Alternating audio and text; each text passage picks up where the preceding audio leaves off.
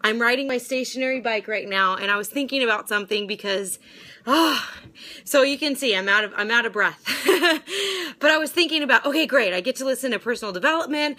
I get to, catch up on some emails, catch up on some text messages, right? So this is like 30, 45 minutes of me just, basically my body's busy, but my mind is free.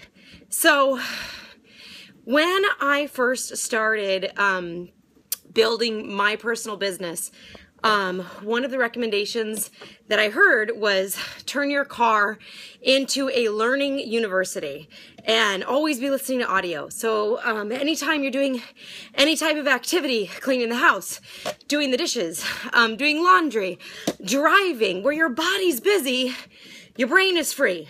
And this is how you can effectively multitask and get more done. And of course, you can achieve so much more when you're feeding your mind, with great information.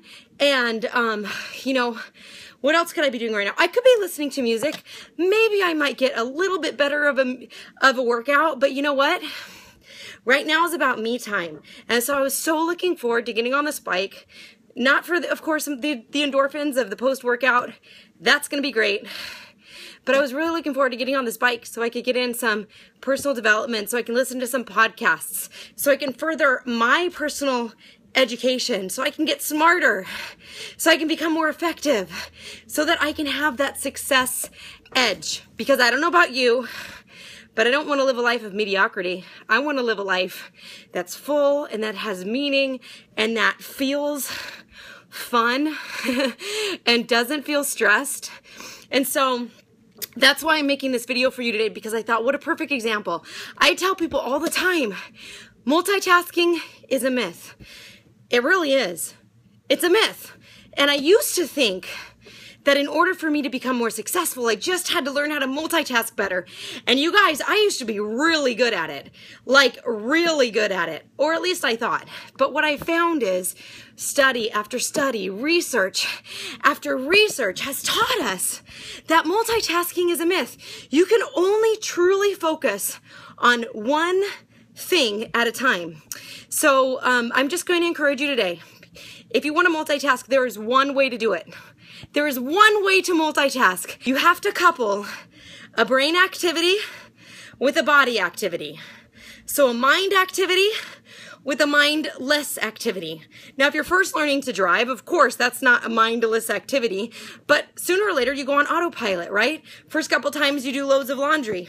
That's not a mindless activity, but sooner or later you go on autopilot. So the deal is always be learning, always be listening, catching up on podcasts, audios, personal development, things like that, right? So when whatever's going to occupy your brain, you can do something else with your body. So that's one of the reasons I love this time on the stationary bike. Here's what you can't do: email and listening to an audio, right?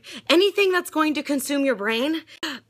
Two conversations at the exact same time simultaneously and completely 100% comprehend exactly what people are telling you. You know, you can't do it.